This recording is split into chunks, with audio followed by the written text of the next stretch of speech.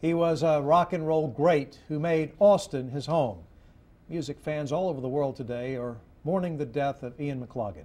He died today from complications from a stroke suffered at his home near Austin. The tributes are pouring in, including this story on Rolling Stone's website. And tonight we look at the impact McLagan had both worldwide and here in Austin. I can't hear what you're saying.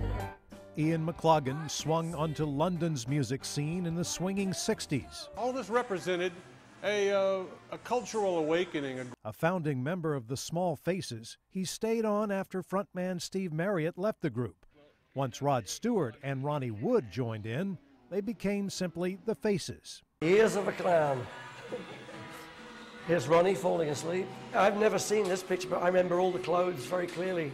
After the Faces split in 1975, McLagan played keys with the Rolling Stones, both in the studio and on tour, and sat in sessions with scores of other artists. We need a revolution in music and in the business. He moved to Austin in 1994, formed the Bump Band, and reeled in some of the city's best musicians.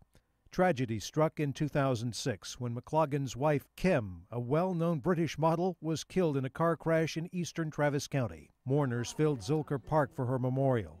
Just 2 months later, McLagan picked up with old friends. Hello, Texas. How you doing this evening? What a beautiful night. Opening for the Rolling Stones in that same park. Aside from playing regular gigs at the Lucky Lounge and the Saxon Pub, Mac, as his friends called him, picked up a paintbrush. Bouts with intense migraines inspired him to produce a collection of works now found at a gallery on South Congress Avenue. In 2012, McLagan received rock and roll's highest honor, an induction into the Hall of Fame with the Small Faces and the Faces. We do hereby proclaim April 12, 2012 as Ian McLagan and Rock and Roll Hall of Fame Day in Austin, Texas. Ian McLagan is such an influential figure in rock and roll history, so this event is nice because it recognizes the fact that he's an international star and great musician, but it also recognizes that he's a really important part of Austin. It means a lot to me, you know.